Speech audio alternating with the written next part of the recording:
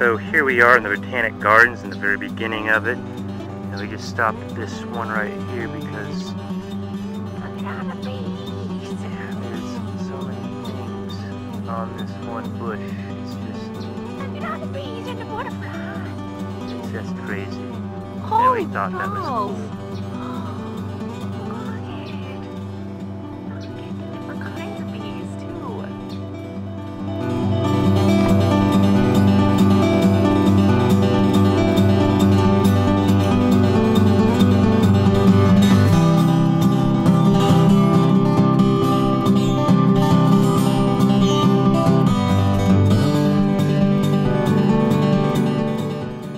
So this is the Rose Garden.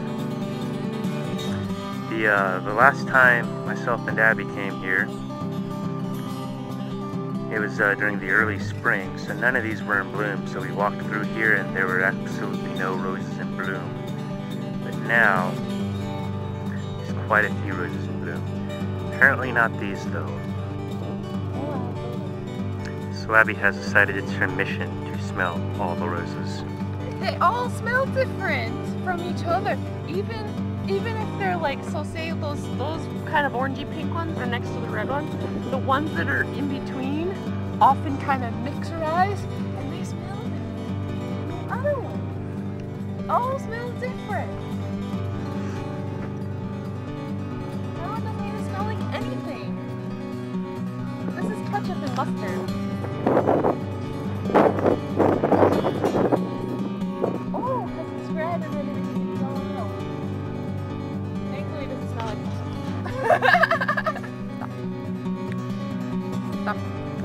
She wants to take a picture of the rose. And it has to be stopped because it's a macro.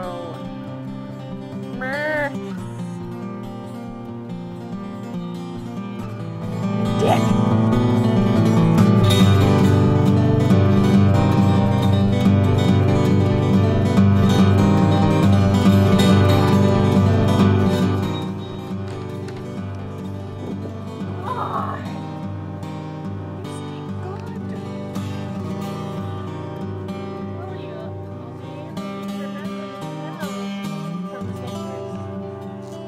It's a pretty rose.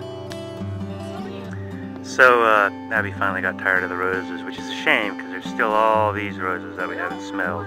The other smells. We smelled most of those. These we have not, but Abby's like, I want other flowers. Alright, so if there's one thing I've learned from Skyrim, it's that if you mix the ironweed with the southern clay, you make a healing potion. It's not a very potent healing potion, but if you're just a few hit points from total, take one of those and use wood to heal the max. Use wood. Can you see it in the light? I can't tell.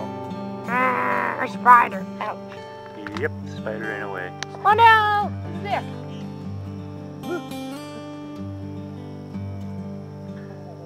Hi, spider. See, it moved? It moved when it made noises. And I'm really weird and those people are right. What's wrong with her? There was a squirrel, and it's still over there somewhere, but it's on the wrong side of the tree. Squirrels are jerks. Unless you're in Hyde Park and they crawl all over your leg. So while I have the camera on, if you'll notice, this is Virginia's natural state, at least this part of Virginia's natural state. It's a swamp. Behind you.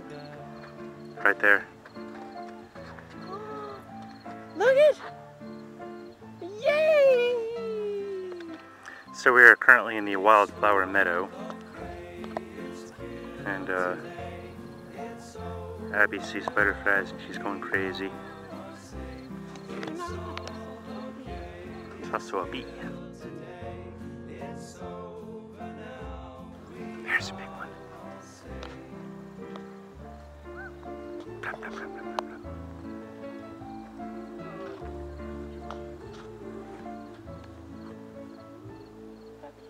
Long ago we were the same. They say that they've changed.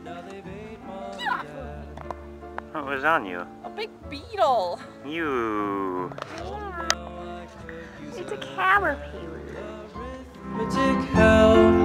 I'm an orphan.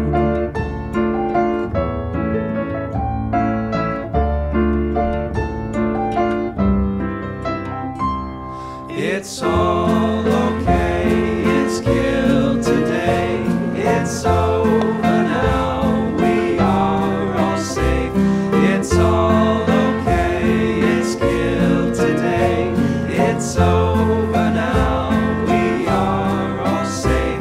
It's all okay, it's killed today, it's over now, we are all safe. It's all